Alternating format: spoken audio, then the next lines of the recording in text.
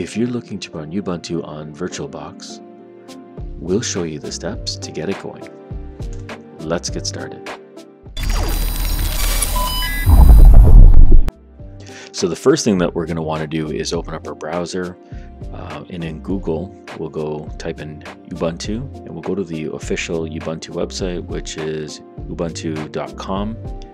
Click on the download link in the top right hand corner, and the newest version is going to be version 20.04. We'll click on the download link and allow it to download. Depending on your connection, it might take a bit of time. This is over 2 gigs in size. This is an ISO image that we're downloading, and we need the ISO image to install within VirtualBox. Once the ISO is completed, we'll be opening up VirtualBox. Now we're going under the assumption that you have VirtualBox already installed. If you don't have it installed, you can click on here, and you can check out the link in the description as well for the video on how to install it. So we open up VirtualBox, we click on Machine, then New, and in here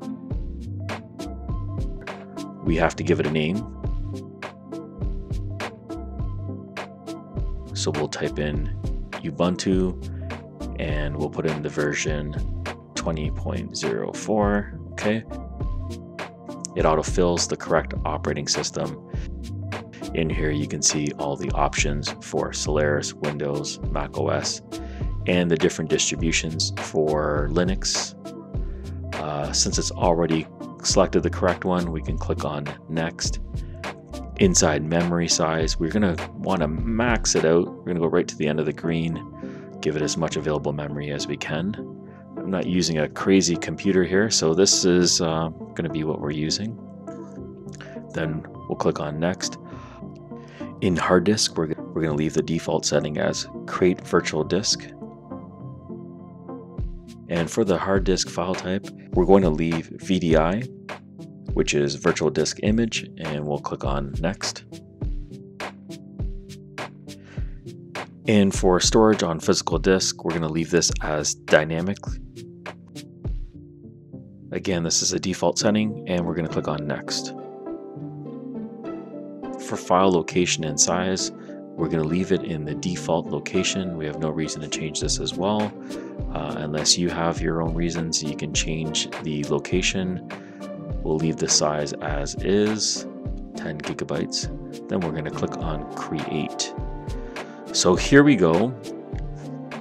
So now we've finished that part, and we've come back to the main image window. We're not going to start this right away. We're going to make some modifications, and by doing so, we're going to be clicking on Settings. And in general, you'll see that we have the name that we've already selected for it, Ubuntu 20.04, and the correct operating system and version type is here, 64-bit.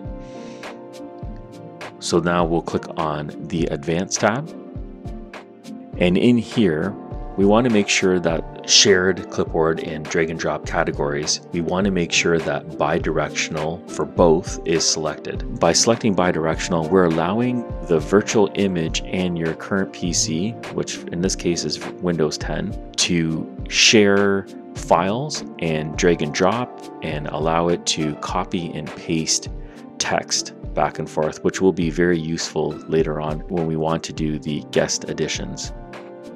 Under description, we're leaving that the way it is. Under encryption will be nothing. We're going to leave that the way it is. Under the system, where you have, as you can see, memory maxed to the end of the green. All the optical drives are selected. Here we have processor. We can select more if you'd like. We're going to max that out again, and in this case we're going to provide 4 of the 8 CPUs available. Display, we're going to leave that as default. In storage, you'll see that the controller is empty, so no image has been selected. What we're going to want to do is select under optical disks. We're going to select and choose a disk location. In here, we're going to select our download folder, and here you can see the Ubuntu ISO image. So we'll click on it and then hit open, and you can see that it's populated here now. So now that we have the image selected, we can go ahead and start configuring it. All the remaining options below on the left hand side will remain as default. We have no reason to change these unless you do. We're going to be keeping it as default for this purpose. And in here we can see a recap of all our settings that we have changed and configured, and the ones that we have left as is. So now we can begin by clicking on Start. You'll get a few prompts here about the startup disk. We can click on Start, and the installation will now begin. It's going to load up the Ubuntu installation as it would as if you had the CD in a PC.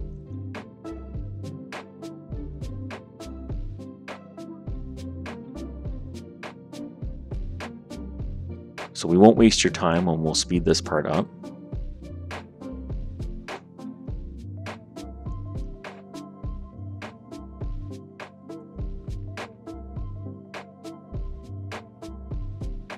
And we're almost done.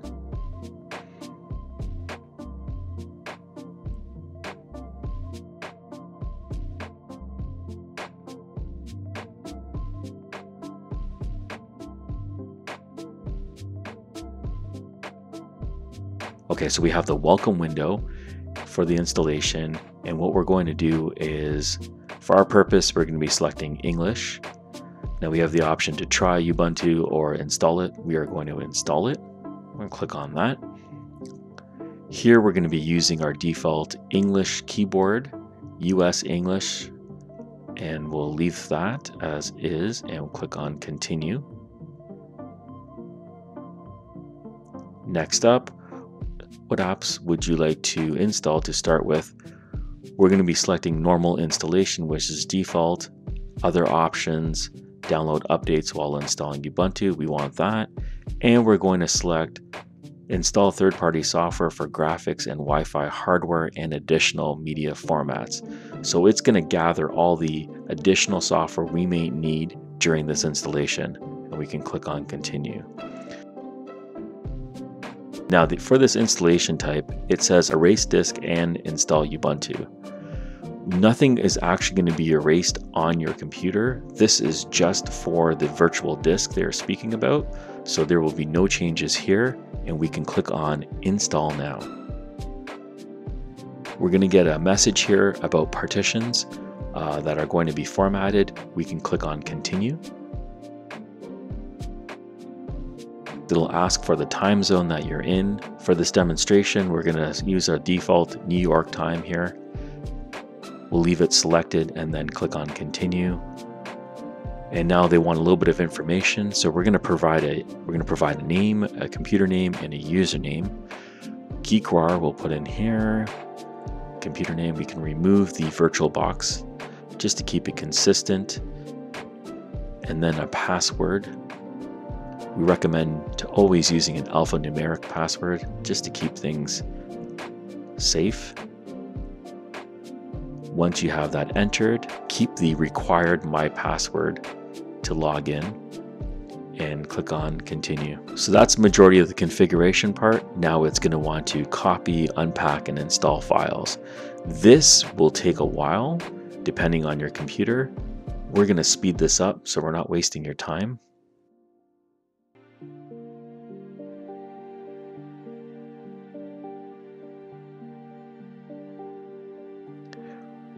And once it's completely done installing everything, you'll be prompted to remove media. And this is under the assumption that you're installing it with a USB or CD.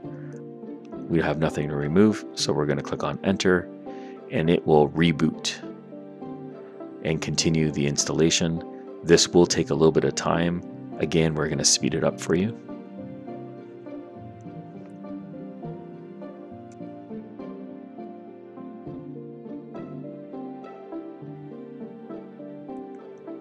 So now that the installation part has been completed, we're going to be asked to log in. And here is where you're going to use that password we used during the installation phase, and we'll type it in here and then hit the enter on your keyboard, and it'll begin the login. And the last few little steps to finish the clean installation, you can use your online accounts if you have drive access, online cloud access that you want to use. We're not going to, we're just going to click on skip. And live patching, click on next. And to help improve, this gives Ubuntu some critical information if there's problems. Click on next. And now it's just going to finish installing the software, and we're done. So that wraps up the installation for Ubuntu on VirtualBox. And as you can see, everything that you would normally get with the operating system is loaded up here. As you try to resize, you're going to notice that the screen is not changing. It's going to keep it at one consistent size all the way through, even if you try to full screen it. What you'll need to do is install the guest editions, which will be in our next video, and we'll update the description below with a link to that. And we're done. So that is how to install Ubuntu on a VirtualBox. If you enjoyed the video, please like and subscribe. We'll have more tutorials on how to go deeper into VirtualBox. Thank you for watching.